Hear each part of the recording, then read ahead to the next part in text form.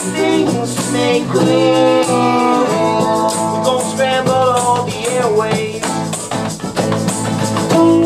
Gonna hear what we wanna hear. Welcome to the Wax Stern Show. We record live at WCOM 103.5 FM in Carrboro. Well, we are here tonight with harpist Leigh Stringfellow. Welcome. Thank you. I'm very happy to be here tonight. We're so thrilled to have you here. And I do have to ask about your name. Do you come from a long line of Stringfellows? I do, actually. I think the first Stringfellow in the U.S. Came from England in like the 1760s, and that was John Stringfellow. And over the years, his brothers came, and I'm probably related to about 80% of the Stringfellows in the U.S. Are they musicians? Probably some of them. My cousins play in a band called Melodyne. Oh, cool. So what got you interested in the harp? It's such an unusual instrument. I was about 4 years old the first time I saw a harp. Oh, really? Yeah. Wow, that's pretty cool. How did that happen? Well, my sister is a singer, and she was singing in the Seattle Girls Choir at that time. She must have been 10 years old. She was playing in the little girls group, and at their Christmas concert, each level in that organization performed, and the oldest choir, the oldest girls, did Ceremony of Carols by Benjamin Britten. I was a little kid in a big cathedral. I was kind of squirrely, probably wanted to go home and play with my Barbies or something. Right. But when they played this piece, which was written for a treble choir with harp accompaniment, I thought it was awesome. I loved the harp. I thought it was big and beautiful. I loved the sound. That's so cool that you got that bug so early in your life, you know? Yeah. So when did you start music lessons? So I started playing the piano in kindergarten when I was 5. Wow. And began the harp when I was 10 in the 4th grade. Yes. That's definitely an instrument that you have to be prepared for. You can't just start on the harp. Yeah, it's big. I mean... It is big. So I started on actually a much smaller instrument. My harp here is a concert grand harp. It's about 6 feet tall and 86 pounds. Wow. And then the instrument I started on was 41 pounds. Wow. So about half the size. Yes. But that stands to reason because you were little and you could maneuver that size better. Exactly. Right? Yeah. And it was more affordable for a beginning musician. Right. Can you move this around by yourself? Yes, and I do regularly. I can lift it. It's 86 pounds. It looks heavier than it is. And I have a cart to wheel it around, so that makes it much easier. I was going to say they should put wheels on those things. Yeah. Wow. So you started studying the harp when you were 10, and then where did you go from there? I continued played in my local harp ensemble in the Seattle area, started... So you're from Seattle? Yes, I am. And I started playing gigs when I was 14. I think my first gig was winter of my 8th grade year. I was so thrilled. I made $60 playing for 2 hours. Wow. Where? That must have been exciting. I was thrilled at the time, yeah. It was at a church in Carrboro, Washington. Wow. And I kept doing more and more playing. And then I went to college at Vassar College and earned a BA in music. And then left New York and moved to North Carolina, where I thought about what I wanted to do. Why did you do that? I mean, I'm just Why curious. North Carolina? Really on a whim. I thought I'd be able to get a job in North Carolina. I finished in 2009 and was worried about earning a living. And I thought, okay, Raleigh's a growing city. My mom thought I might like it. And I came. Affordable compared to New York? Oh, yeah, Yeah, definitely. Definitely. Wow. So what brought you to Carrboro then? My first job in North Carolina was doing home health care, and both of my clients lived in this area, so I moved to be near them. Oh, Well, that's good. So that's your Yeah. day job. It was. It was. It was for a year. And, Okay. and now you have a day And job? now or- I'm playing the harp full time. Oh, that's fantastic. Congratulations. Yeah. Thank you. It's always great to hear about a musician that can make a living Yes. just, yeah. with their music and not have to have a side job delivering pizzas or something, I mean, because a lot of people, I used to work in the restaurant business, and a lot of people that I worked with were musicians that were just Yeah. waiting to get out of there, you know? Yeah. All right, Well, that's let's wonderful. hear your Yeah, we want to hear fingers you work. play. Okay, Yeah. great. Okay. I'd like to play for you a piece called Harmonious, Blacksmith. It's by Handel. There's a nice little story that goes along with this piece. The melody is based on a tune that was whistled by a blacksmith that Handel would walk by his shop on his way to work, on his way to church. He was a Kapellmeister Interesting. at that time, and he kind of got this tune in his head and then used this melody to write a theme and variations. And while that's a very nice story, it's actually not true at all. And this piece got the nickname even after Handel's death. So I'm not sure where the inspiration was, but it is a very sweet tune.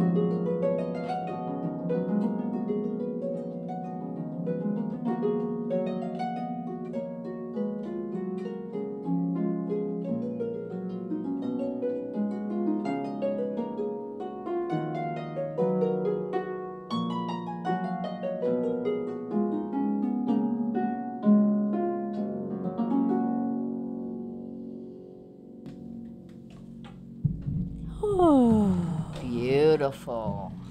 Thank you very much. Oh, it's gorgeous.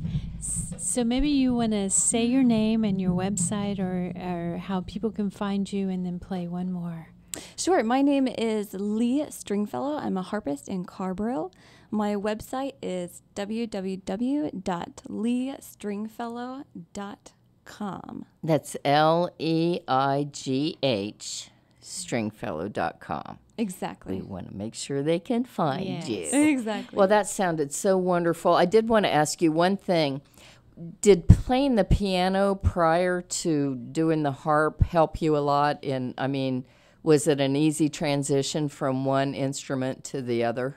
Actually, I remember having a tough time when I first started the harp, mastering the technique. With a piano, you have, a hammer that's striking the key, and with the harp, the shape of your hand is hugely important to the tone production on the instrument, and it's a tough shape to hold and maintain and consider while you're also thinking of counting, thinking of notes, thinking of, the dynamics, right, and all of that.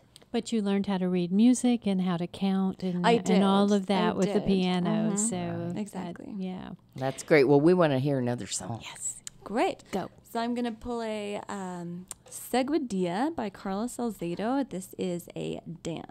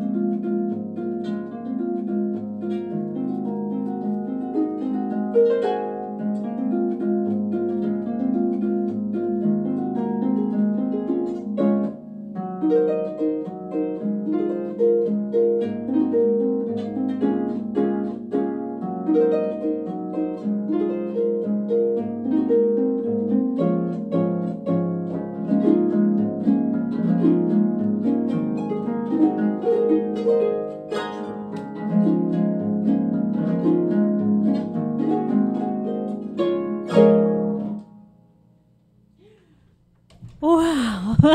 That was great. Short and sweet, huh? Yeah, it's a contemporary song. It Lovely. uses a little more techniques on the harp. Fantastic. Now, so when you play, where do you play? In terms of practicing, I practice in my living room facing the woods, and professionally, right now I'm doing a lot of weddings. I'm playing at a lot of churches. What a great thing that must be to have the beautiful harp playing as you're walking down the aisle. Yeah. That's wonderful. Yeah. Makes a nice atmosphere. Yeah. Well, thank you so much for coming on. You sound great. It's beautiful. Leigh Stringfellow, check her out. Yeah. Thank you for having me. Yes. And we're out. Let it all out where we can't go back, can't turn back now. All of your cynics and your closing doors, I believed you once, but not anymore. To my losers, my dreamers, my in-betweens, now we'll be legends, we'll be kings and queens. Oh,